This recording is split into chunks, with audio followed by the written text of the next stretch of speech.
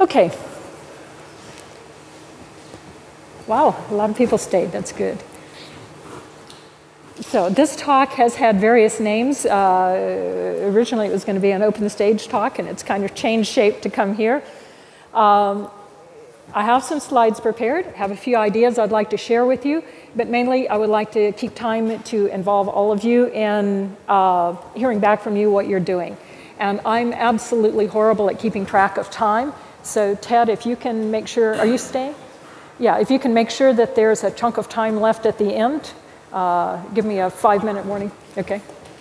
Oh, but I need something like 20 minutes to make sure that we have time to get into discussion, depending on the shape of it. Hi, Michael. All right, before I start, I would just like to hear back from people in the room. How many of you have actually been actively involved in an open source project? Hands, please. Okay. How many of those were Apache projects? Smaller number than usual. Okay, I'm going to give you a little bit of my own background before I start the talk. I am actually not a computer scientist. I'm not a data scientist. I'm not a computer engineer. And in fact, I don't even play one on television. My original training is technical. My background was as a research biochemist and molecular biologist. So this has been a real interesting switch to step into this community. I do a fair amount of writing about big data projects and open source projects. And the open source projects that I'm familiar with are Apache Foundation projects. And they have their own style. Certainly there are many other open source projects that are shaped differently than this. I don't have a lot of experience with those, so I'll want to hear back from you. And the examples that I'll be giving you in terms of the tips that I have to offer are really based on the open source Apache projects that I've been involved with. So let's get started. So I've heard a lot of people think that the most important thing in any kind of open source computer project is the code, the developers and writing the code. The code itself is what really matters. But in fact, for myself, I actually do too. If you don't have a project and you don't have computer codes, you don't have a project. So it is the most important thing. But it's certainly not the only thing. And what we want to look at is, without a strong community around the project, the code itself may not have the life and energy that you want. It may not reach the users that you want, and it may not take the shape that you want if you're involved in the project. So I'm going to talk about this a little bit at the beginning from the point of view of people who are basically the core developers in a project, what their needs are, and what makes it a strong project for them. And then what can get wrapped around that to make it a better project, and what people who are not the core developers can do, whether they're developers, whether they're coders or non-coders, what they can do to be involved in a project in order to make it a stronger project. So if the community is that important, why don't all open source projects have a really strong community? And many of them do, and you certainly see that here at Buzzwords, but some of them don't. And that's one of the things we want to look at. One reason is that some projects are not really intended to be a big community project. It may be a very special or academic idea that somebody just wants the freedom to work on. They'd like to share that a little bit with the public, get some good feedback on it. And they're not trying to build a huge project that goes out and affects a lot of people. And those are really cool, and some of those have an unexpected large impact anyway. But I'm less familiar with those projects, so those aren't the kind of projects I'm going to be talking about today. Mostly going to talk to you about the projects, as I said, some of these Apache projects that are started and run with the intention of involving a large community and ultimately having a project that goes out and gets used by a lot of people. So what is it like to actually work on an open source project? You get involved with a lot of very bright people. The people are living in different places and each have a lot of good ideas, and generally they don't have enough time to actually carry out the project, so that's always a challenge. So in a lot of ways, it's like herding cats. You have a lot of people, different ideas, different places. How do you get them coordinated? How do you get them doing the right thing? And so I'll just remind you what herding cats is like, and if you have a chance to look up this video later, you'll have a lot of fun with it. So what actually fuels an open source project? What makes people want to jump in and spend their time and energy doing this? And I think the answer is pretty clear. It's generally pizza. Okay, but seriously, what is it really that fuels the open source projects? And my observation is it's also beer. So, looking at Apache Foundation, this is a quote from the Apache Foundation main page.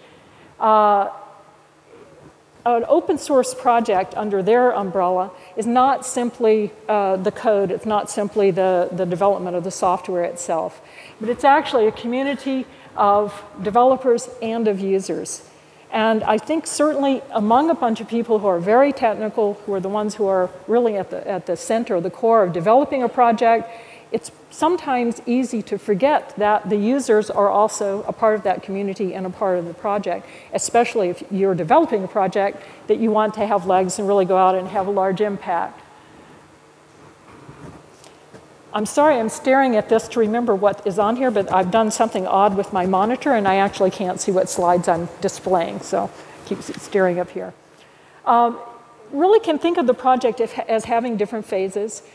In the early stages of development, the challenges are getting people involved, getting enough people involved, getting the right people involved, shaping the project and moving it forward to maturity. But then again, for these projects where people really do want to have a lot of other people involved, is actually deploying the project, having it out there and being used. And I think for some people at the point that the final release is made, sometimes their interest in the project sort of lags off, or indeed the time they may have to be involved in it. But in a way, it's a really interesting part of a phase of the project, because now you get to see what can be done with it, who's using it, and how that can come back to the development of the project itself. So those two phases are interwoven. And one of the challenges throughout any of these open source projects is how do you keep people's involvement, their energy, their time and their willingness to stick with the project over time, or indeed then to bring in new people, as some people really are going to leave the project, so that the project has longevity. And that's a problem or a challenge during the development phase, and it's also a challenge after it's really being actively used. Probably you're familiar with a lot of the Apache Foundation projects. I didn't put drill up here, but that's a new project and also one that I've been interested in. These are some of the ones that I know a little bit about or have been tracking myself or tried to volunteer some time to help out. So I'd just like to take a second now and say, several of you raised your hands at the beginning to say what projects you're involved in. I would like to hear back from you. I'll start with you, Sebastian, because I know a few of the projects you're involved in. And Stratosphere, right?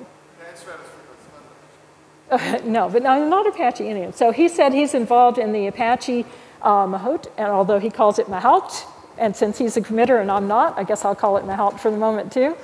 Project Giraffe, and a new project, Stratosphere, which is not an Apache project.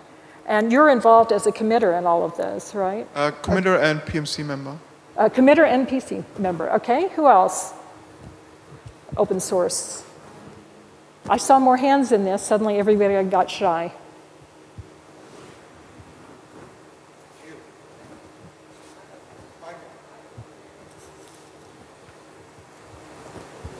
Hi, Michael, mainly Apache Drill. So that was Apache Drill.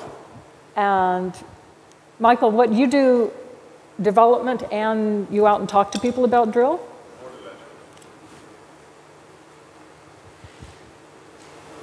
Mostly HBase and a bit of Hadoop and Hive, but only contributing, not committer.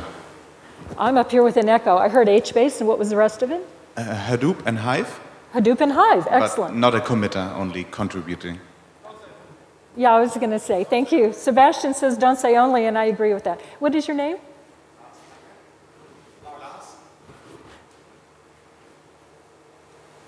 Somebody back here?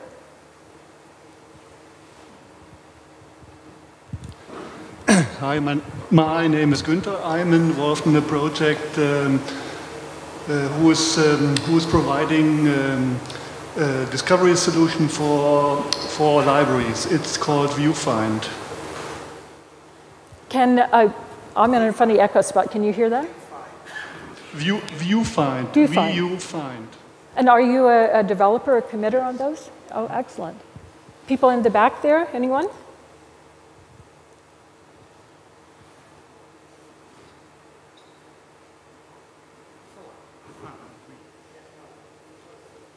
Well, and there's a lady here on the front that you may know.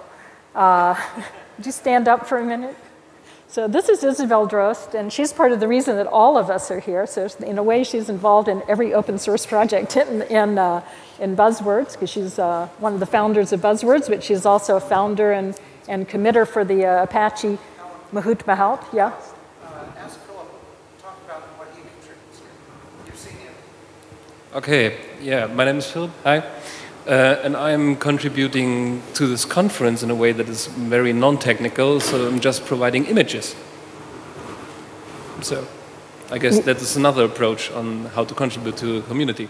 And a big approach, a good, very good contribution. Okay, let's move on.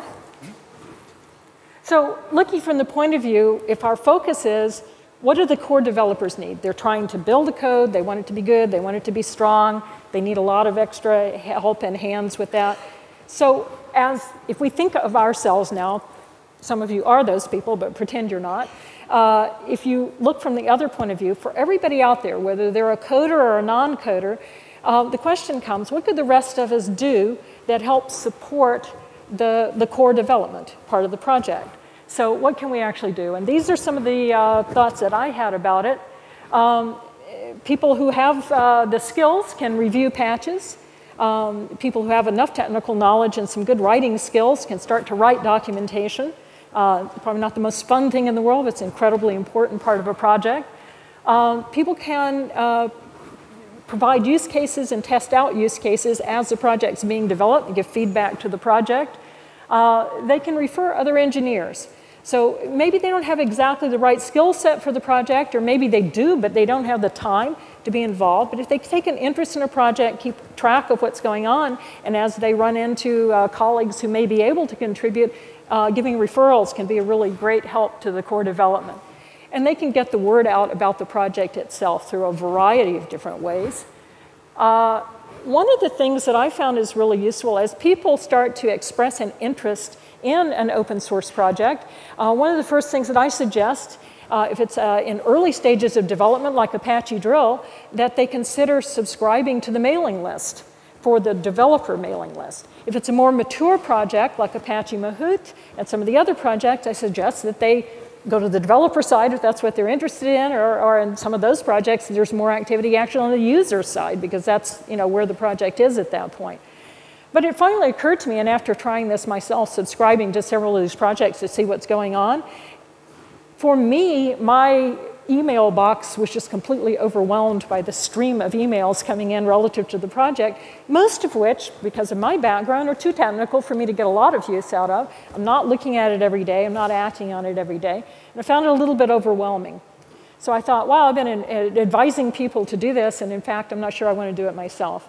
So what I do instead, and I'll take the Apache Drill project as a good example, every several days, I look at the development mailing list. That's a new project, so right now it's the developer list that's active. The user list has almost nothing on it yet.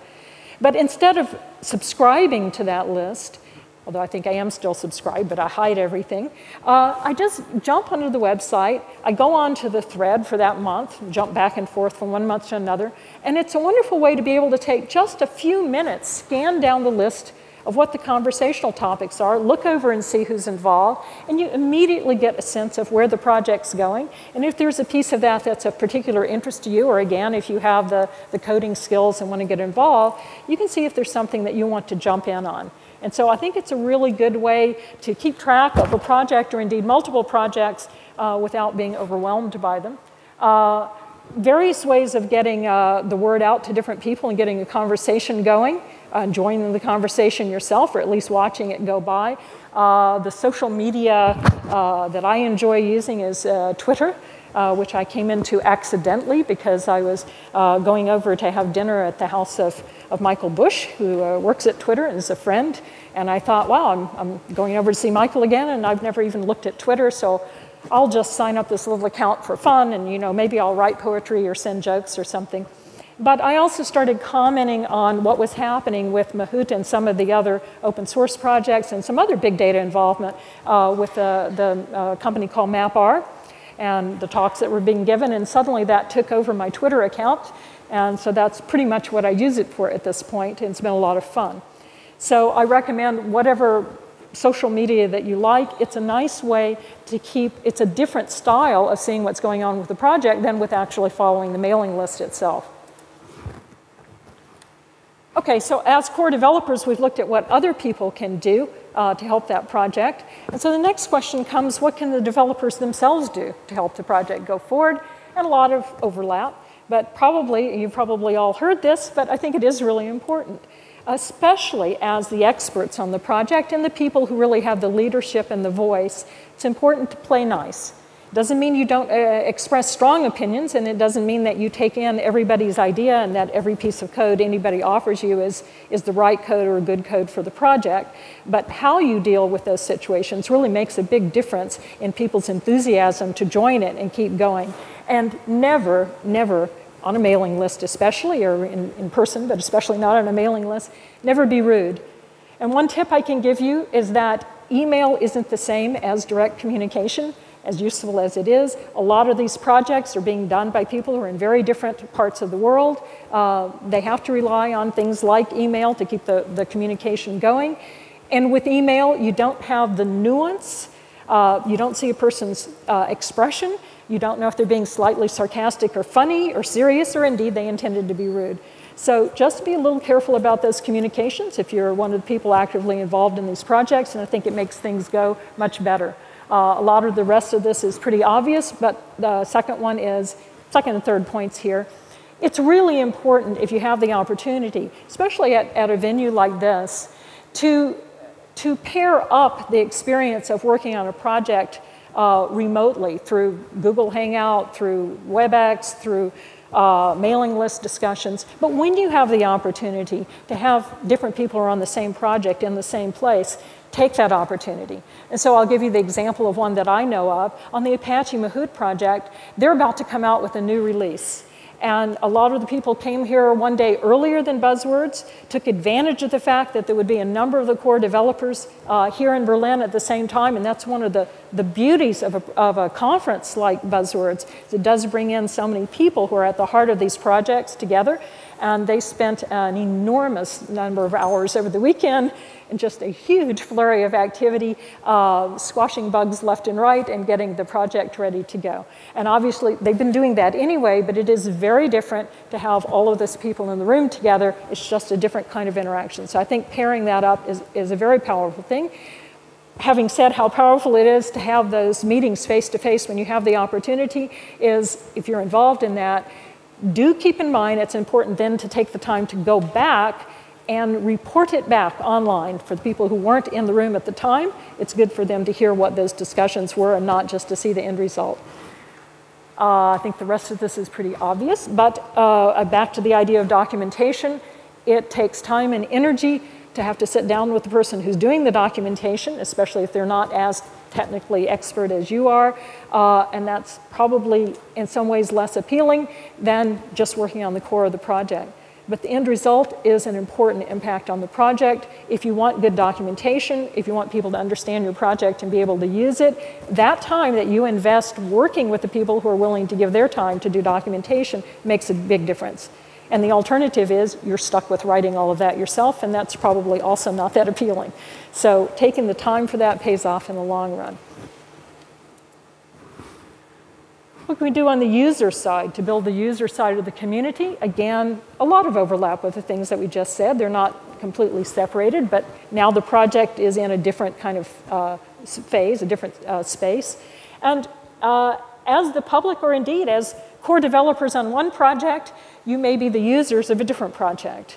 And so one of the best things you can do to help a project is to actually use its product.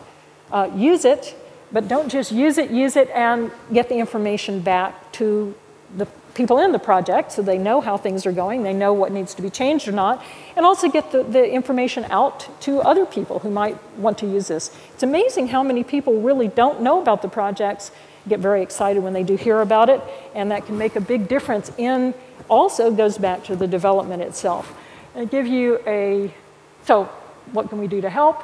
This is a great example. Back in December, I think it was, of this year, the Apache Mahout project got a huge shot in the arm because there was a very well-publicized article in Wired about how the company Overstock.com had saved millions of dollars by making a recommender that involved a Mahout recommender. One of the people who put I started to say the bug in there, I guess you don't say that in computer terms.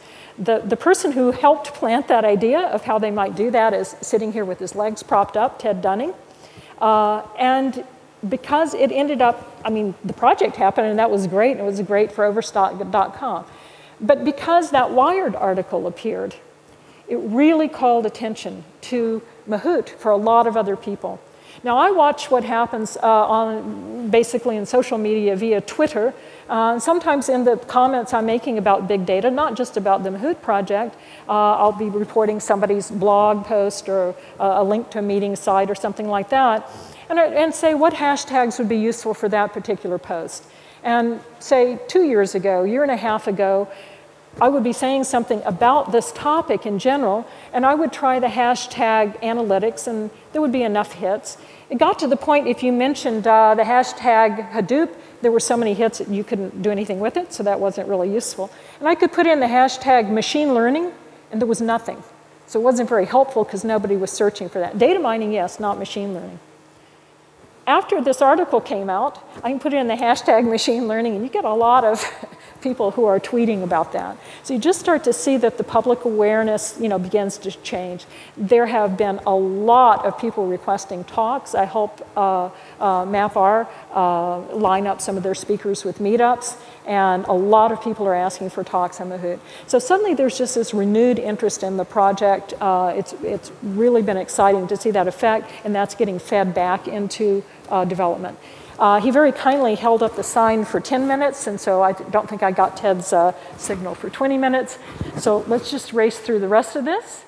Companies are part of the users. What can they provide? Obviously, encourage people to be involved in projects. They can also provide venue where people can have meetups to discuss the project or have hackathons, a very important aspect of these projects. And they can also provide the beer and pizza, key aspect. What can you do to help? Again, a lot of overlap with the sorts of things we've already talked about. This is a reminder that we want to give away a few books here. So we're going to have a quick little contest. Who out here would not like to have a copy of Mahout in Action? Raise your hand. Okay. All right. So if you don't want a copy, my next question is, did you get one of these little cards that was handed out at the beginning that says MapR on it? Okay, good, because if you did, give it away. All right, so the reason you have a card that says MapR on it is that the company MapR Technologies very kindly offered to donate these books to the talk today, so we say thank you to MapR Technologies for doing that. And we're going to start off with, look at your little card, and if you see a little bunny sketched in on the front, and you would like a Mahout book, then stand up and show me your card. All right, would you like a Mahout book? All right, so Ted, give him a Mahout book with a bunny on it. It's got a bunny on it because I happen to like rabbits, and so that's my little contribution here. Okay, yeah, I have a little bunny on my badge. All right. And we managed to get, I think, 2 signatures in the book. Robin Anil, who works at Google and is another Mahout in Action author, is here at the conference. But I never managed to get Ted, Robin, myself, and the books in the same room at the same time. So if you bump into Robin during the meeting, you can get his signature. We've never actually had all 4 authors of the book in the same place. We thought Sean was coming to Buzzwords, and he had a last-minute conflict. Okay, next one. Does anybody have a star? And would you like a book?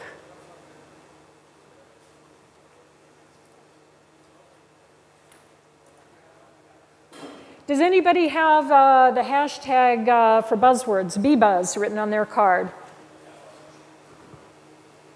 There you go, Ted. This way.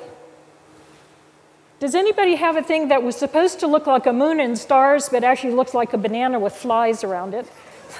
There he is, over there. He would like a book. And then I have a question. Who in here has a suggestion to make about what you would like to see people do that would make open source be stronger? Can anybody make a suggestion?